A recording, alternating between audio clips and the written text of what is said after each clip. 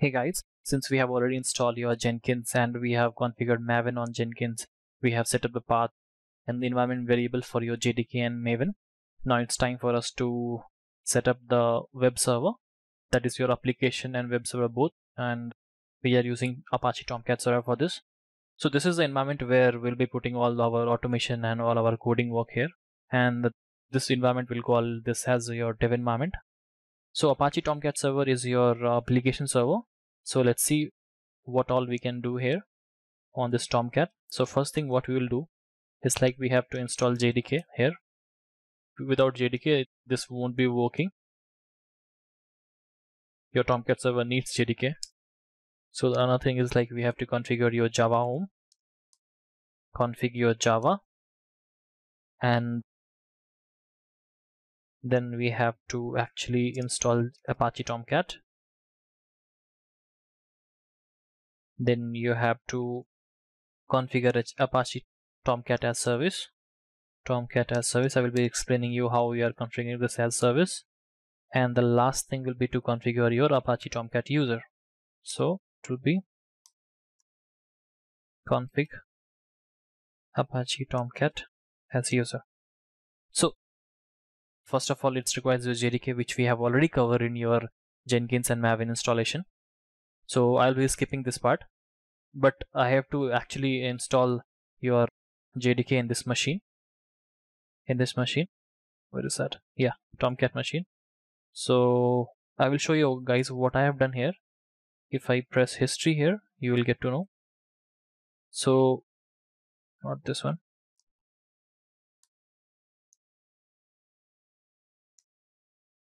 What I have done, I have installed the software properties.common just to update your machine. Then I have installed Java 8 and these two versions of JDK we have installed. Then I check the Java version. You can check the Java version. It should tell you it is pointing to JDK 1.8. So now what we have to do, we have to be the root user first, and then you have to go to your location, that is cd etc, and here you'll find a file called environments. Yeah, it is there. There you have to put your Java home version.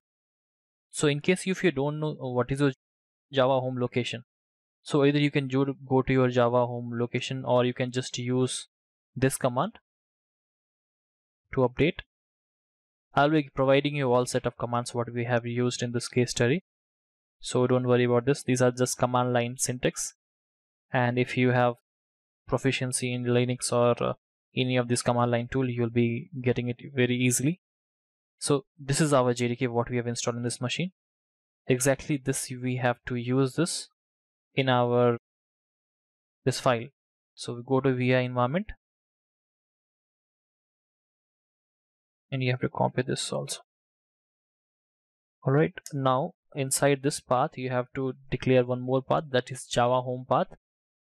So I'm here. Now declare one more path, that is Java home.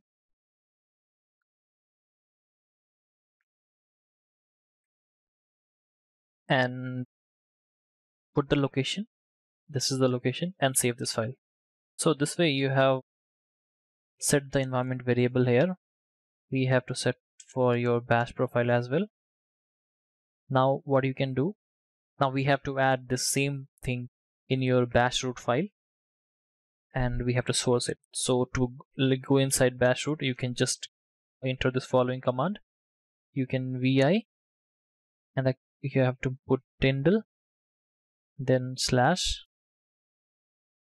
and you have to then mention bash.rc.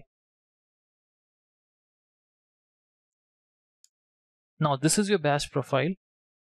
So your bash root is your sourced file, and whenever bash runs, it starts interacting with your command line, and whatever, there are a lot of variables defined here for this machine. So user specific variables are there, machine specific variables are there, OS specific variables are there. So whenever you put something here, you are making your changes global. So what I will do, I will just export my Java path here. So for that, go down 1 second. Yeah, shift G.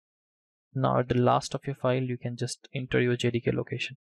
What I will do, I will just export Java home here, Java home, and your location of your Java home. So that is the location we have seen here.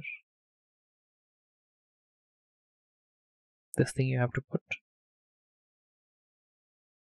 Alright, now what you have to do, you have to export path as a variable. Okay, and then export path, and you have to put this line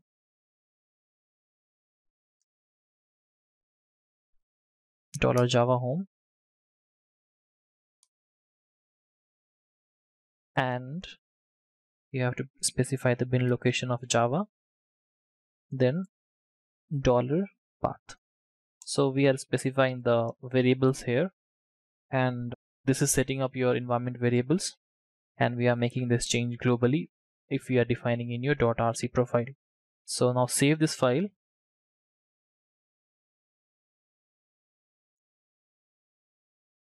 Well, so after putting your all environment variable in bash file, what we have done till now, we have to just source it again.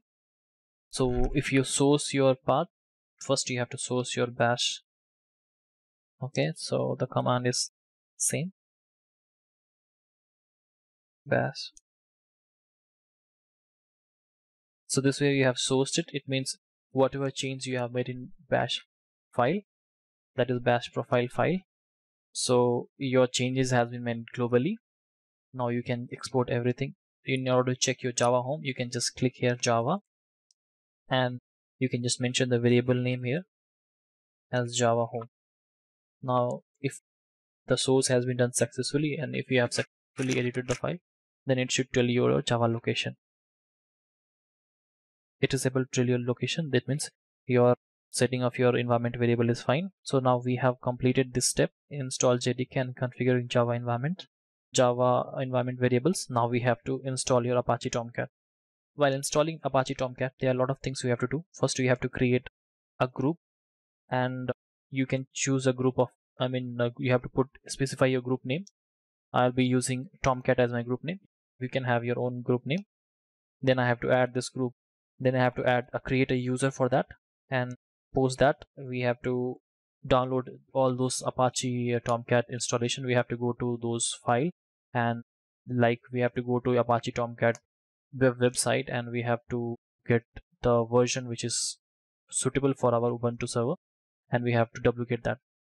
So this process takes a lot of time, and we have to basically, this needs a lot of command line experience. So what I'll be doing it, I will be writing all those commands here. I will pause the video, I will write all those commands here, and while explaining I will just copy all these commands and will paste on the terminal. So I will be just pausing it now. I will be resuming once I am done finishing all those writing changes, whatever is required for your installation of your Apache Tomcat server.